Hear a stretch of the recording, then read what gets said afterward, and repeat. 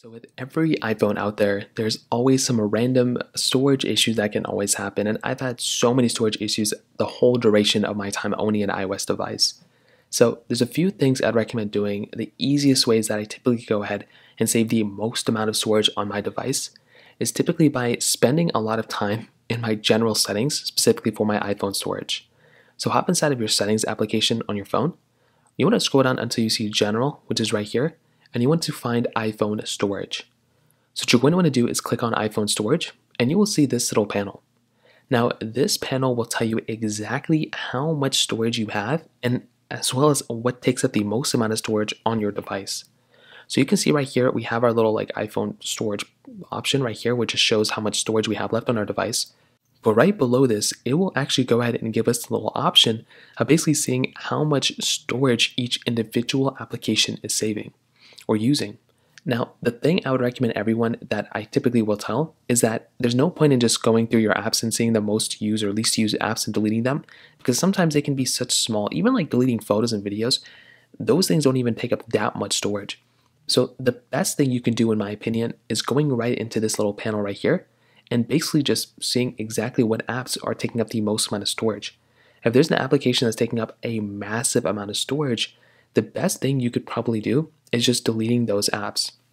So just find the app that you want to go ahead and delete and essentially use the biggest ones as an example. So you can see COD for me takes up the most amount of storage. So what I would do is just go ahead and just delete these apps if I'm no longer using them. Now if you're using them, that's different.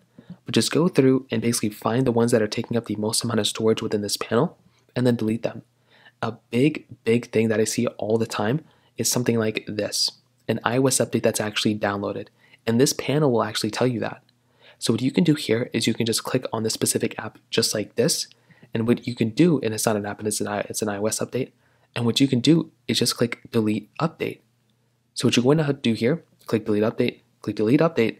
And what that's going to do is it's going to just delete the update. And then you'll also see some other apps here that you can delete, like these ones that you're no longer using. So those are ones that I probably recommend deleting the most. You also have these other ones like Pages and Numbers that are just like built-in stock apps that you pretty much no longer need. And then once those are deleted, you're pretty much good to go. Now what you can always do is within your Photos app, you can also delete duplicate photos and videos. This is another big thing that I've seen recently on iOS 16. It's a big feature. So what you can do is go inside of your device settings like this, or your photo settings. You can find the duplicates option.